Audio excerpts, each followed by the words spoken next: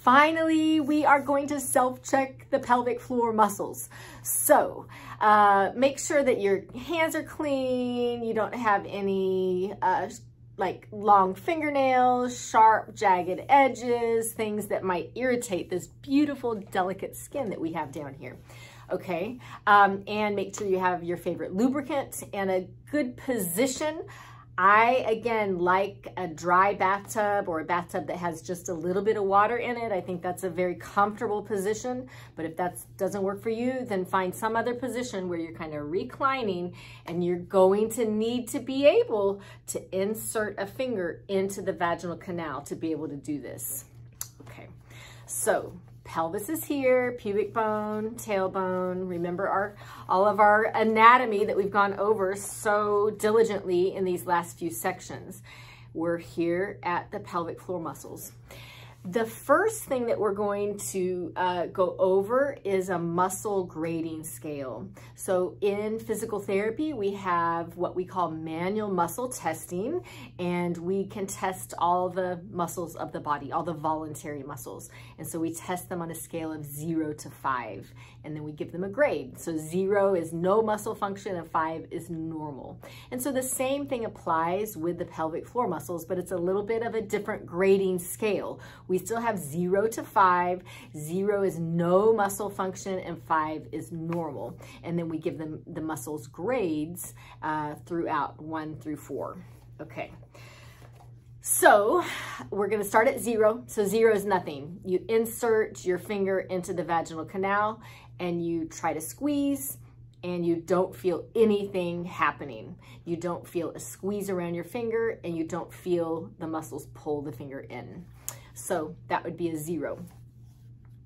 And this scale is called the Modified Oxford Grading Scale, and it was created or modified by Dr. Laycock. So if you wanted to research that and look at the scale some more, that's another way that you can do it. And then we also have an infographic that we're attaching here.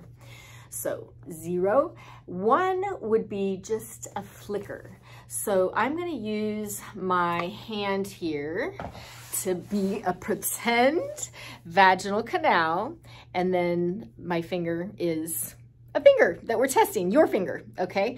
So a 1 would be just a barely a flicker. So it's not a squeeze, it's just barely a flicker. You can just barely tell that anything is happening. 2 would be, okay, you actually maybe squeeze just a little bit, but you're not getting a lift in there. The muscles aren't pulling your fingers up. Like if you think about the vaginal canal kind of being like an elevator shaft, and when you're squeezing, you're pulling that elevator car up. Okay, that's one example. Another example that I think a lot of people connect with is a blueberry. So if you had a blueberry here at the entrance of your vaginal canal and you're pulling that blueberry up and in. So that's 2 elements that we're looking at. We're looking at squeeze, so squeeze, and we're looking at lift. So we want those muscles to pull the finger up and in. So a 2 would be just a squeeze, just a gentle squeeze. A 3 would also, it's getting better, so it's a better squeeze, and there's a little bit of lift there with the 3. A 4 would be a squeeze and you're lifting, and then a 5 would be really a great squeeze and a great lift.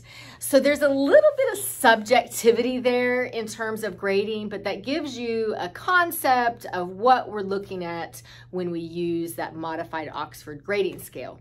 Now, when we check the pelvic floor muscles, look at our table. We're checking a whole lot of other things. And so we'll go over each of those things in the table below for each set of muscles.